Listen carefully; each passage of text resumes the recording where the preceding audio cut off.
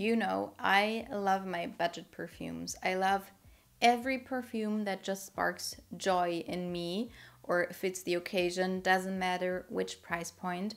But I felt like at the moment I had so many budget perfumes on my trays, like regularly continuing to be on the tray and me gravitating towards them. So I thought today I would sum up all of the budget perfumes that I love to wear at the moment. We have to try with this one because it's just one I crave so much, and it has been a while now. So this is Avenue by Grandeur, I think, and this smells like a niche perfume, and it even looks like a niche perfume. This is a Middle Eastern house made in UAE. Those perfumes from Middle Eastern houses a lot of times look very out there and very crazy and very intricate. And this one is one of the most simple bottles I've ever seen, with this stone cap and everything. It's really heavy and weighty. It has this frosted glass bottle, and I love the bottle and the perfume.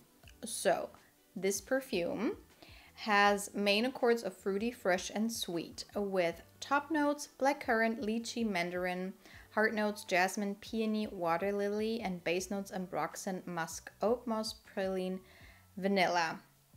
To me, it smells like what I wanted Ariana Grande's Cloud Pink to smell like, because this does smell like Baccarat Rouge, the DNA. It's definitely a cousin, a first grade, is it called like first grade cousin or first cousin?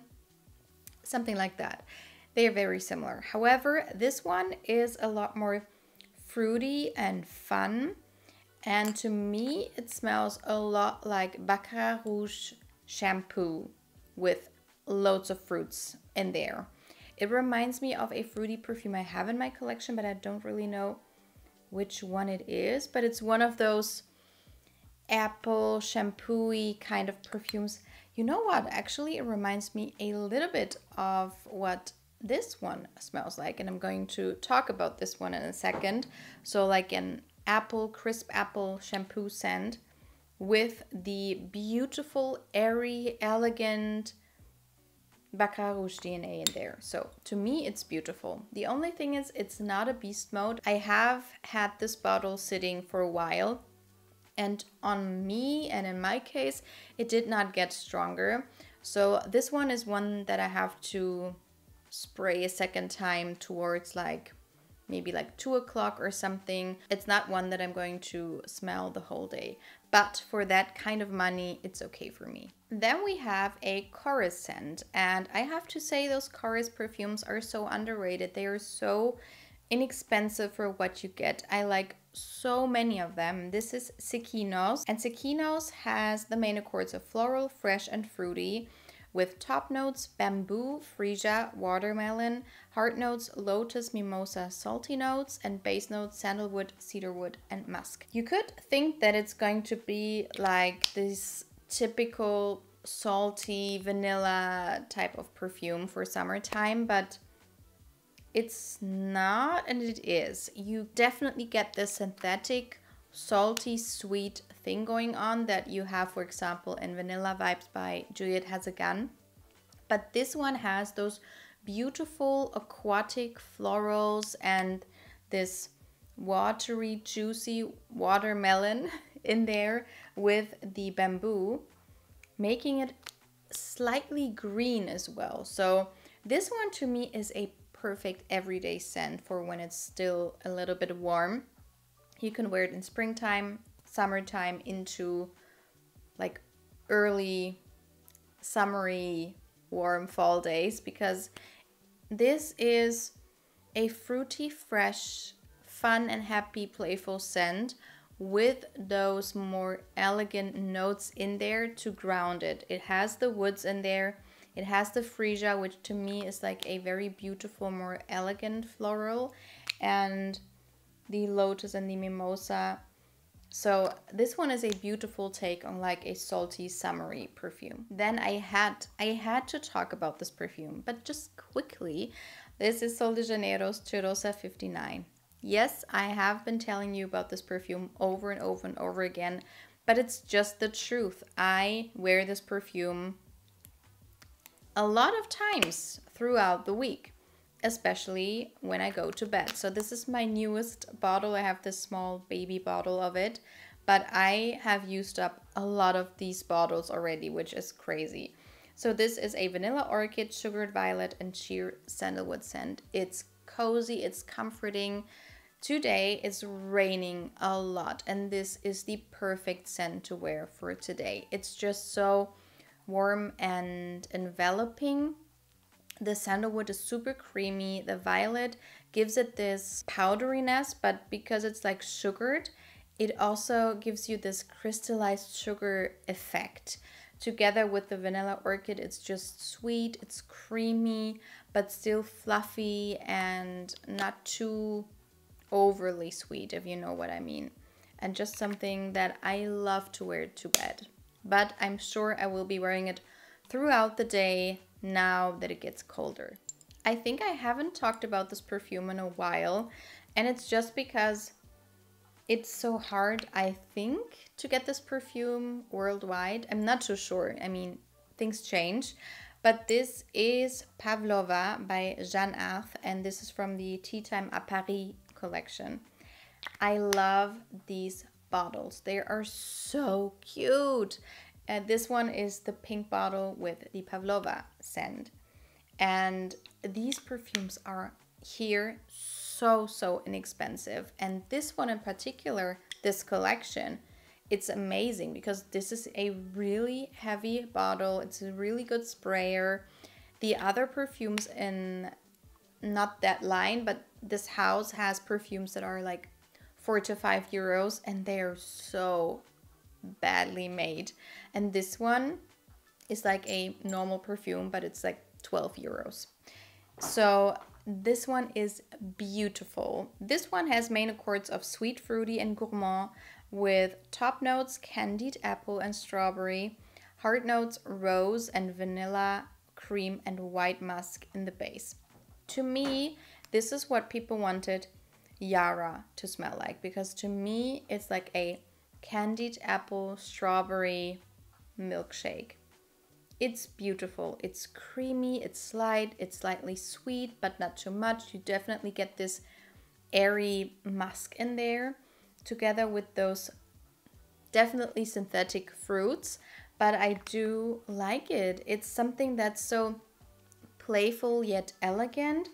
To me, it smells a little bit like a ballerina would smell like, so delicate and slightly sweet, but not too much. The longevity is not the best, but I mean, for 12 euros or however much I spent on this is totally fine, and I just respray throughout the day. A celebrity scent I have been wearing a lot, and you can see it. I'm almost halfway through this bottle. This is Jungle Fantasy by Britney Spears. Underrated as well. And to me, this is the most adult perfume in this fantasy lineup. I like a lot of their perfumes actually, but they are very sweet, and I'm not always in the mood for those super sweet scents. And this one is just always right. It does go in a similar direction to this one, but this one is a lot more salty. This one is just, to me, more signature worth. I could wear this throughout the year. It is fruity, but it's more so very fresh and a little green with some sweetness in there. So this has main accords of aquatic, fruity, and sweet, with top notes violet, watermelon, yuzu, heart notes, gardenia, water lily, and base notes cake and tonka bean. But the violet leaf maybe is what gives it this elegance. It's not an elegant perfume, but it's just not as juvenile as others in the lineup, if you know what I mean. It's just so fresh, so fruity. Reminds me of fresh perfumes from Calvin Klein, but just a lot more fruity and easy to wear. And it's just something I gravitate towards. If I don't know what to wear, I gravitate towards this one a lot. I also love the bottle, and it's so cute and tiny. Maybe I would even consider buying it again once it's done, even though I want to test out more and more fragrances, but this is just one I really enjoy. Then I talked about this one shortly. This is Bade'e Sublime by Lattafa, and I feel like it changes a lot. Once you let it sit, it changes a lot into something even more Middle Eastern and a little spicy at first. This was like Kayali's Eden Juicy Apple with some slight depth in there to make it more interesting and longer lasting than the Kayali one.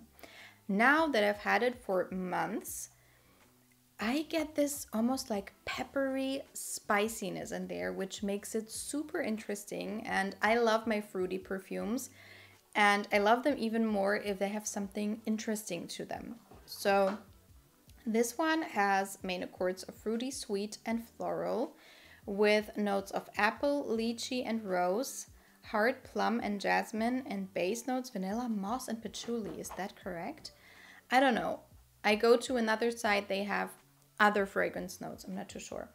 But maybe it is the moss and the patchouli. I'm not too sure. To me, it smells like oud, actually.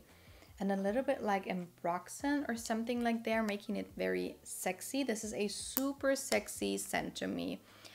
It is a crisp, candied red apple scent that is super fruity. It has freshness in there. It's sweet, but as I said, there is something to me almost like peppery and oudy and deep in there, making it more sexy and grounding it. And I adore the bottle. And if you want to try the Kayali one, or if you've tried it and it's maybe a little bit too juvenile for you, or you just wanted something with more performance, I would suggest trying this one. Next up, we have one I think I've never seen anyone talk about this perfume. I have the green one. This is from Juicy Couture. I don't know what the collection is, but I have one that is called Palm Trees Please, which I love. It's like a peach green tea scent that is super sweet. So that one I love. And I saw this one for major sale, so I just got it. It's called Bye Bye Blues. And the main accords are aquatic, citrus, and fresh, with fragrance notes bluebell, watery fruits, amber, aquatic notes, blue orchid, driftwood, lemon, lotus, and musk. And yes, it also does smell a lot like those perfumes, but they all have something different to them. So this one, as I said, is more salty. This one is more fruity. And this one, I think, is the most unisex. It's definitely watery and woody, and it reminds me a little bit of Light Blue or the I Love Love by Moschino, those types of scents, but more watery and more sweet. So this definitely has the fruits in there, the amber, to make it sweet. The other ones are hardly ever considered sweet, I would say. But for that reason, I gravitate more towards this than the others. The only thing is, this was extremely inexpensive, and so the performance is lacking. I think this is the weakest out of all of them, but because it's so refreshing, I have no problem respraying it. And the last one is one of my favorites, and it is so underrated, and so many people give it such bad ratings. I don't know why. To me, it's such a favorite of mine. So this is Giorgio Armani's Passione Eclat. This has main accords of floral, sweet, and fruity, with top notes blackcurrant, bergamot, heart notes rose, and base notes white musk, vanilla. Super easy, not very complex, but still something I do not have in my collection. I, at the moment, crave those rose perfumes that are not your typical just a fresh rose. I love the Sisley one, which is like a citrusy, super fresh rose.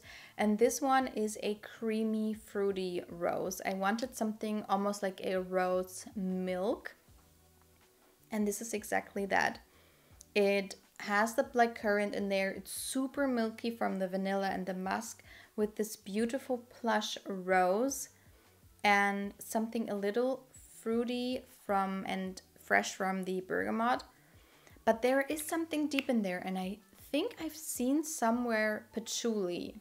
I'm not too sure where I've seen it, but I think I've seen patchouli as a note, and it would make sense because it has something in there that gives it some depth, but just in the background, just how I like it. This is just beautiful, and I crave it a lot of times. It's something it's like an easy grab for me, even though it's not as easy to understand as the other ones I just told you about.